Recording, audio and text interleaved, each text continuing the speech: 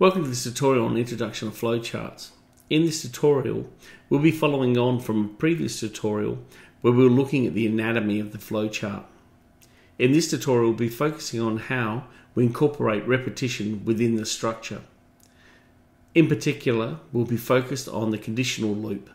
So let's get underway. Once again, I'll be using Creately as the application to build my flowcharts. You can use an application, or you can actually do it with a pen and paper. Just for the sake of being really neat, I'll be using this online tool to present from today. So once you've opened up a new document, let's start. What our focus is on is repetition in flowcharts. And we're going to be starting with a question. And it could be a question or an outcome or objective or the requirements documentation that you've been given.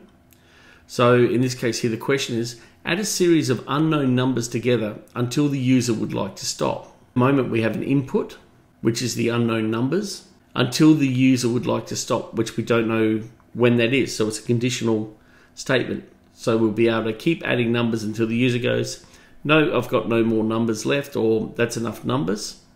But there is no output at the moment. So we've got an input and we've got a process. So let's adjust this and let's put an output in the question by placing display the total of the numbers. So this way we've just changed the question or the outcome or the objectives or the requirements of the algorithm we need to build. So let's get underway.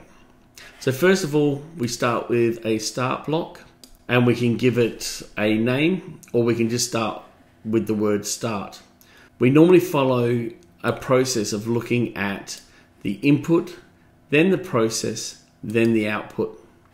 So the first thing we need to do is collect a series of numbers. So we need to collect a number. So I need the input block. Now you can even drop and drag in this application, but the best way to put it in is to click on the previous one and click add, and then select the icon you wish. In this case, it's an input-output parallelogram. So I'm going to use the word get number. You could have enter number or collect number. Anything that will tell the programmer when they go to turn this into syntax what you require. In this case, I would like you to get the number. Then what would I like to do with the number? Well, I need to actually add it to a total. So I'm going to put a process box in, and I'm going to have total equals the current total plus the number. So this is my processing that's going to occur. But the problem we've got at the moment is total is not set. So we don't know what total is. So total, is it 0? Is it 1? I'm not really sure. So in our flow diagram, we can actually set this.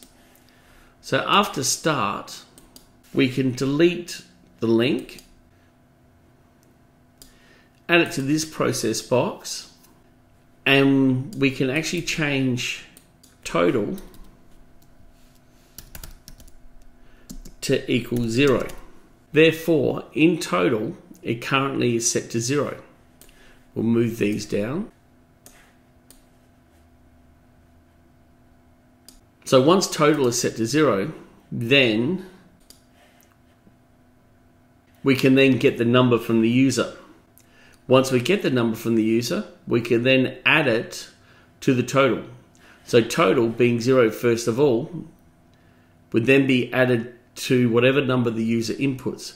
So if the input was 5, then it would be total plus 5, 0 plus 5, and the answer to that would be 5, would then be placed in total.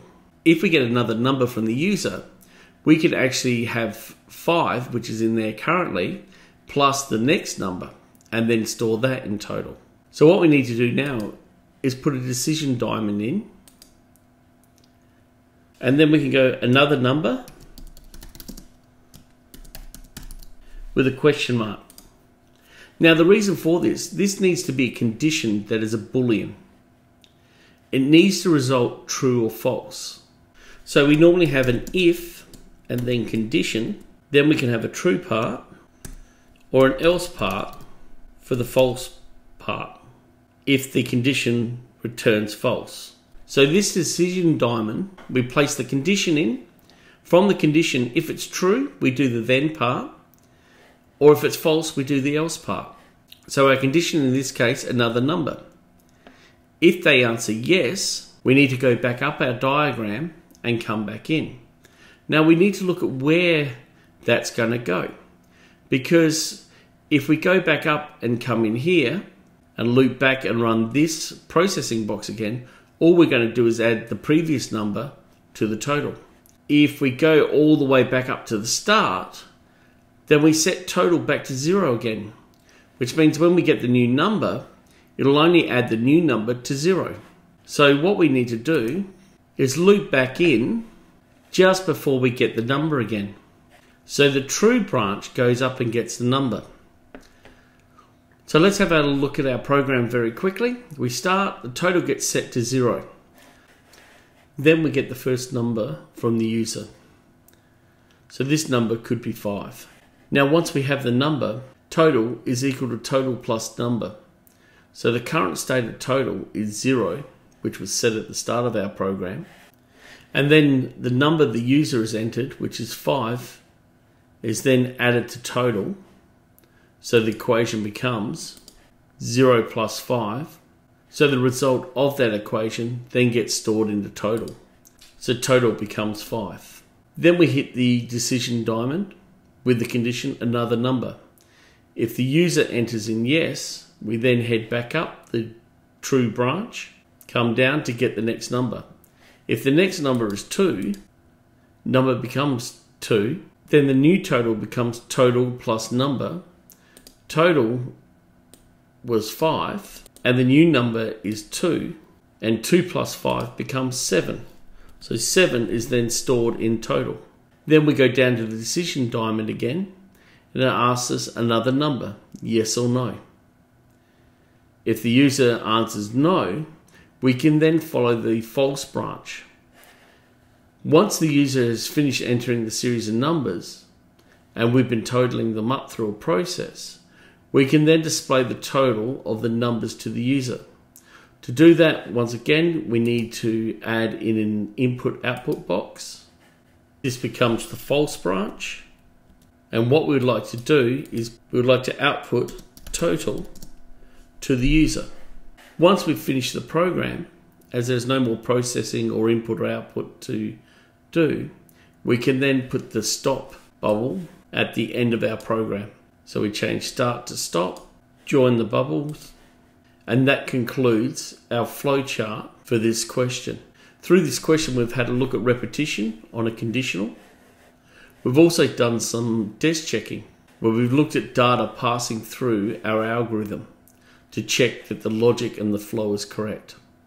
So I hope you found this tutorial useful. If you did, give it a like. Also subscribe to my channel and have a look around my YouTube channel for other useful algorithmic tools and coding ideas.